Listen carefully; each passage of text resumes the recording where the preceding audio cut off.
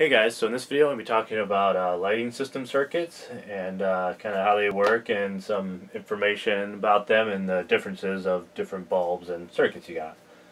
So pretty much when it comes to bulbs, you have a few different kinds. One of the most common kind is halogen bulbs. That's like what a lot of times you see in older like home bulbs where it's the screw-in type. They work pretty simple. You basically have the circuit coming in and it goes into the bulb, and it's essentially a little resistor in there. The electricity flows through it, glows, and creates light. A lot of them you can have double filaments where it'll go through one of the circuits, create maybe your low beam light, then it goes to the other one and creates your high beam light.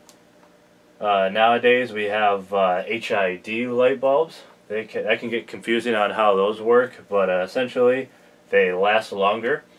And they also they require less energy but are brighter. So you can get a HID bulb. I'm not sure exactly how much brighter they are, but they can be a lot brighter than a HID bulb or than a regular halogen bulb, but they can require only about 1/10 the energy that's required for a halogen bulb. So they're a lot more efficient and brighter. But of course they cost more. So you may see them on luxury cars, but they're becoming more common even on lower end models versus a halogen bulb. Then you get kind of to different circuits, like your brake lights. Brake lights can be essentially your other kind, LED, which those two can be confusing on how they work, but it's essentially a circuit board with a bunch of little tiny mini lights. You see a lot of those on newer cars. A lot of times they use LED bulbs. Older ones use conventional halogen, but newer ones use LED bulbs. So like you see on some of the newer Cadillac ones, especially on their SUVs like the Escalade, you'll see it down the side of it, that brake light will essentially be a bulb and it'll go all the way down. So that's a kind of one big giant LED circuit board. And in the brake light circuits, they'll contains a switch at the brake pedal. So that's pretty much like your switch here. When you press on the brake pedal, you'll complete the switch and allow it to flow, electricity to flow through the circuit and to your bulbs. You also have your turn signals. They're pretty similar on the bulb itself, but how they work. Old styles contained a circuit breaker, so it's almost like a mechanically controlled circuit breaker. So when you complete the circuit, you'd have along this path you'd have a circuit breaker that essentially it's closed, and then it'll heat up really quick and open it, and then cool back down really quick and close the switch, and then heat up again and open, and just continues that process over and over. That's older style ones though. Then they switched to a flasher unit, and there were many different types of those and how they worked as well. So that would probably be in here too as well. It'll go through your switch and your fuse, and then the flasher unit will control it itself. But nowadays, a lot of them are just ECU controlled. So you'll get a computer. Your computer will send the output to your brake systems or whatever lighting system you're using, and that will control it itself. And that's when you get into these pulse width modulation, which is computer controlled. And what pulse width modulation is, it's essentially the on time of the bulb versus the off time. So the more on time you have, the brighter it's going to be. So I have an example here. This is essentially 50% on versus off. So this up here is your DC volts. So up here is your on, and then straight down here is your off. So as you see, 12 volts versus 0 volts. So it's either on or off, on or off.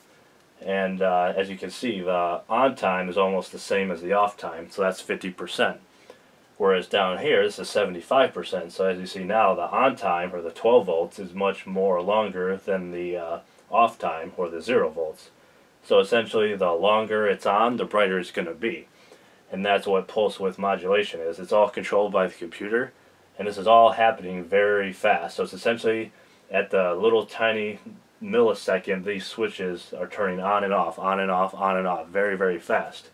And the longer that on time is versus the off time can create a brighter light.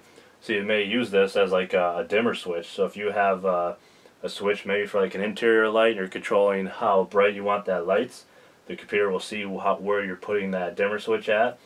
And then the computer will send an output to these lights, controlling how much energy goes to those lights and controls them.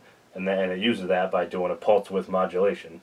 So it'll be sending out 12 volts being on and off very, very fast. Essentially, they're blinking so fast that you can't even see them. The only thing you see is how bright it is.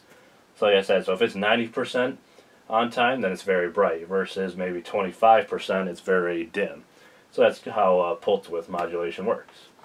And I just have a basic circuit here of how a circuit may look.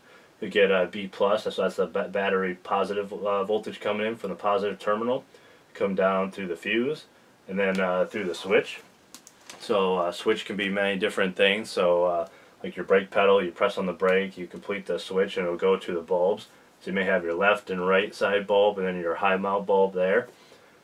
Maybe the headlight switch system, so when you complete the switch at your headlight unit, that'll close the switch and work. If you have any other interior light ones as well, maybe like your one that's on top of it to light the inside, you just again do a switch. But most bulbs essentially are working halogen, HID, or LED, and it's pretty like any basic circuit. You got a fuse and a switch in a parallel circuit that goes to each bulb. That's why they're in parallel circuits, so that if one bulb goes out, the other ones will work. If you had essentially all your, say, your brake lights being lined up in series, if one goes out, then they all go out. And so that's why most of them are lined up in parallel. So that's something to look at too. If you have a light out, a lot of times obviously the most common one is the bulb itself. But say you get a system, say here, say all three of your brake lights are out, then you got a problem up here somewhere. Maybe a bad fuse, or a bad switch controlling all of them, or somewhere broken in the wire system, versus most likely you just have one of them out and it'll be the bulb itself. So that's some basic information on lighting circuits and how they worked. Hope you enjoy that. Thanks for watching, and please subscribe.